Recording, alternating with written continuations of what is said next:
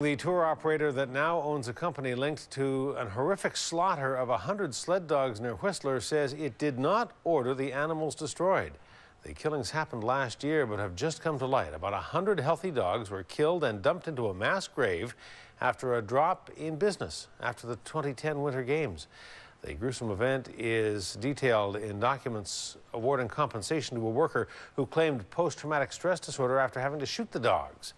A News reporter Eric Thompson joins us now with the latest on the story. Eric. Hudson, the SPCA calls the dog slaughter one of the worst cases of mass animal cruelty in Canadian history. Those documents from WorkSafe BC outline allegations that Howling Dog Tours shot and killed the dogs last April. The company is now owned by Outdoor Adventures Whistler, but at the time of the Cull, Howling Dog was an independent contractor. The documents show that when a veterinarian declined to destroy the dogs because they were healthy, their owner felt he had no choice. The dogs were part of a pack of more than 200. The WorkSafe documents say that at one point, the worker had to get into the mass grave to finish off one of the animals. The SPCA calls the killings horrifying and a massacre. The way that this employee describes how he killed, I won't use the term euthanize. You know, euthanize implies a humane death.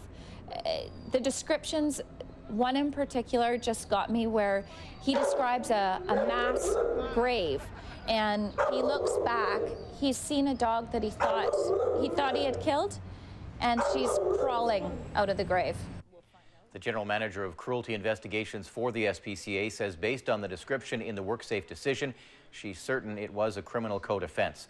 The WorkSafe documents say that the man was attacked at least twice by nearby dogs as the shootings occurred. Outdoor Adventures did not instruct the general manager in the way that has been previously described in the media.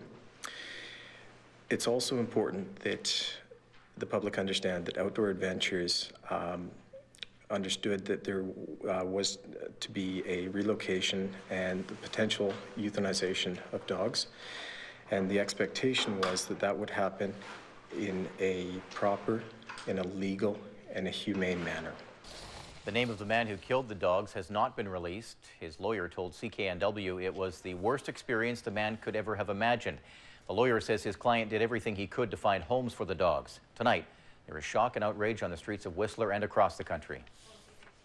I felt sick to my stomach. I felt really bad for the resort on a whole because I know that they're struggling with their image and that sort of thing. But yeah, I mean, the dogs, come on.